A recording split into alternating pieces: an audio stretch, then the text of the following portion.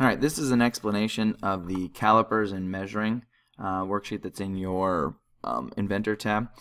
As you can see, it's a project lead the way document activity 1.3.3 precision measuring. Precision measuring is a very important skill that we're going to need, especially when we get into some of our stuff with Inventor. To do this and to walk you through this, I actually have a PowerPoint that I'm going to explain. It's going to be some quick guided notes. This would be a great time for you guys to split screen so that you can see the video in one and your worksheet in the other. Remember to do that. All you really have to do is grab this little purple area here, click hold, push it to one wall. You see that little snap, let go, and then you should be able to pick my video or the PowerPoint or whatever you want to use to open it. While you're in here, don't worry about actually opening this part. Really not that worried about it. Feel free to go ahead and type directly on top of this when you do your answers. That'll probably just be the easiest way to do it. You'll see when we get down here, there's actually going to be what's called a caliper. I'm going to explain this in a second, but you can just type right on here when you're labeling these parts. So feel free to use that instead. We'll go over this stuff through the PowerPoint. So a caliper, we'll get to that. Precision measuring is awfully important because it allows us to do a couple different things. We can be very precise, which is precision. We can see really within the thousandth of an inch how big something is or how close something is. It also makes it repeatable. So when you get really precise measurements, then you always know what it's going to be over and over and over again. Whereas if you just say 1 inch, it might be tough to get the same results over.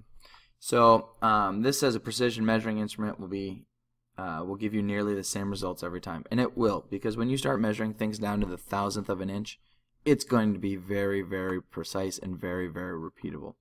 Again, these particular answers are all on your worksheet. They're the first parts. If I can get this to scroll down a little bit, it's going to take a second. Either way, there's guided notes down there. Couple different rules or tools that we can use for precision measuring. There's a steel ruler, which is very similar to a normal ruler, but as you can see, it gets quite a bit more than just a couple different lines. You can get all the way down. This measures it down to the 32nd of an inch. A micrometer, this will get you really close down to fractions. So you can see down here it's 1/8, 1/3, all that stuff to the decimal points. So this will get you really close. But for what we're going to use in this class is actually something called a caliper. There's two different types of calipers. There's a digital caliper, which obviously gives you a digital readout, and a dial caliper. We will use the dial calipers. We have about 20 of these. You might not all have enough to have your own, but easily enough to share. As you can see, there's a couple different functions. These crazy claw-looking tools. There's this thing that comes out the back. We're going to explain that in a second. There's a dial in the center. That's where you get to your thousandth of an inch. This is a really popular engineering tool. They use these hundreds of times throughout their weeks. So the different parts of the caliper. The top part, these top claws, are the inside measuring faces. What happens is you can push these together, and then when you start to spread it, it gives you a very accurate measurement from the outside of this flat edge to the outside of this flat edge. So this is really handy when you're measuring the inside of something. So like the inside of a cup or an inside of a Lego or something that might have some sort of open cavity. You would be able to close this, fit this inside, push it apart, and see exactly how big that opening is. You have the actual dial itself, and the dial is split, and this is obviously not a great picture, but it's split up, and you can see 0, 10, 20, 30. These are the thousandths of an inch. So this would be your hundredth of an inch, and down here, you'll see in a second, you have your tenth of an inch. So you're splitting your tenths and then your thousandths of an inch. So that all comes on the dial. Okay. The next part is something called a clamp screw.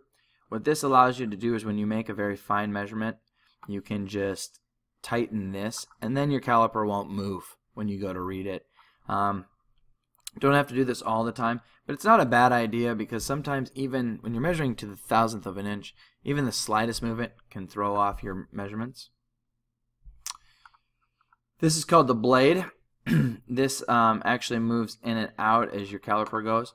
It also allows you to measure this way as well. So let's say you can't fit, or this measures the width of an opening. This could measure the depth of an opening. So when you pull this apart, this blade pops out, and you can see exactly how deep something is up to the extent of the ruler, so the caliper about 8 inches or so. Then we have the fine adjustment screw. What this allows you to do is when you've got an object in between the calipers, the faces there, you can push it fairly close, but if you push this even just a little bit, you're kind of going to get down to those thousandths of an inch, and it's going to get you the most precise possible. The dial adjustment screw, again, is just going to allow you to reset this just in case that ever gets thrown off. And then your ones right here are your outside measuring face, which is probably the one you use the most. You'll see 2 flat edges on the inside of these calipers. When you put an object in between those, tighten it down, it'll give you your measurement. So make sure you have these names on that part of the worksheet down below. I don't know why it's not letting me. There we go. Make sure you get this stuff labeled. Okay, all that stuff is on here. You just got to make sure you label that down. As far as the blade and dial gradations, we're going to look at that back here. So when you read a dial caliper, it's actually fairly simple if you don't overthink it. So when you look at a dial caliper, precision measuring instrument, the caliper blade graduations are in inches and tenths. So the blade, meaning this part right here, will tell you the inches and the tenths of an inch. So down to 1.1, 1.2. So make sure you have this right here. Blade graduations are in inches and tenths of inches. Okay, so when you have an opening and you start to open this up, you'll see that there are bigger numbers that are a little bit darker. These are the inches. So 1 inch, 2 inch, 3 inch, 4 inch. And in between, we have our tenths of an inch. So this would be, right here would be 1 inch, 1.1 inches. This would be 2.5 inches, 4.1. You kind of get the idea. Each inch is broken up into 10 0.1 inch parts. Pretty simple. Then when we get to the dial caliper reading the actual caliber, the gradations are in the thousandth of an inch. So again, back here, thousandths of an inch. You could also just do 0.001. That would work as well. So you have to keep track of what tenth you're on. So right here you can see the tenth is exposed. The 8 you can kind of start to see the 8, but it's not fully exposed and you can't see the line. So in this case you would be dealing in that tenth of an inch. And so then you would have, I don't have a way to draw this. So your first decimal place would be 0.7 because it's right there. Then the next 2 dial places, you would just read the caliper. So obviously this caliper is between 30 and 40. If you count the clicks, you're at about 37. So this first digit would be the 7. The next 2 digits would just be 37, just like you're reading. So if there was an object here, this would literally just be reading 0.737. I know that's kind of weird, and of course it would be easier if I were there showing it to you. So if you get confused on this part, please stop the video and ask. Like it says, the reference edge will keep track of larger increments. The dial does the really, really small ones. Again, 1 full revolution of the pointer, that is 1/10 of an inch. So if this goes all the way around, that just moves you 1/10 of an inch over. Pretty precise. So then when we get down here, now it says that again, 1 revolution all the way around is 1/10. So 1 time around equals 1 of these little clicks right in here. Reading a caliper, you always read from left to right, basically. So you're going to read the inches. So the bigger number first always goes in your first decimal places. And we go to 1 to 6 inches. So the absolute first step is always read the inches. So step 1, read the inches. Okay. Step 2, we're going to look at the digital marks, or not the digital marks. You're going to read the 1/10 of an inch. So if we zoom in, here's our inch, here's our 1/10. So we would be at 2.3. So you can see right here, this is already at 2.3. Okay, so inches first, then the tenths. So back here, so if you do read the inches first up here, this one would be reading the tenths. So the marks on the blade. Your next part is you're going to read the thousandths of an inch. Okay, so step 3, read the thousandths of an inch.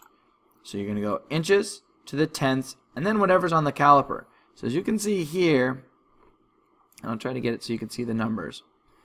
You can see where the inch mark is right here on the caliper. Obviously it's the bigger 2, the rest are lower. So it's 2 inches, so that's your 2 point. You're always going to go point after your inches. Then you identify your tenths. This is obviously right in between the 3 and the 4, so 2.3. Okay, it's right there, 3. Then all you have to do is read the dial for your last 2 digits. Okay, it's obviously going to be somewhere between 0.1 and 0.99 basically. So 2 point, the 3 comes here, and then the 28 that's just where your caliper is pointing at. So 2.328. So whatever would be in these blades right here would actually be 2.328 inches. So read the inches, read the tenths, read the thousandths. So big number on the blade, little number on the blade, to the dial. Pretty simple. Okay.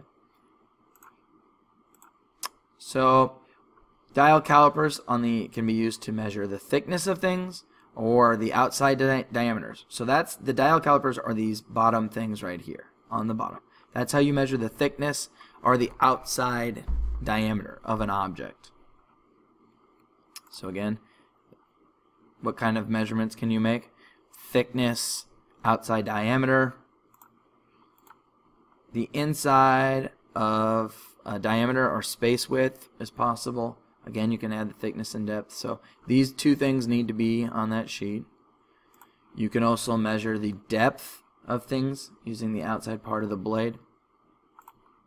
And step distance. So see this little uptick? You could put the blade down in here, or you could just press this flat and move that. We don't use that very often. But these are the 4 different bullet points that need to be on this part right here. So thickness or outside diameter, inside diameter or space width, depth, and step distance. So on the bottom of this you have a couple discussion questions. Or actually these are questions we were supposed to talk about as a group. I'm not going to worry about that too much.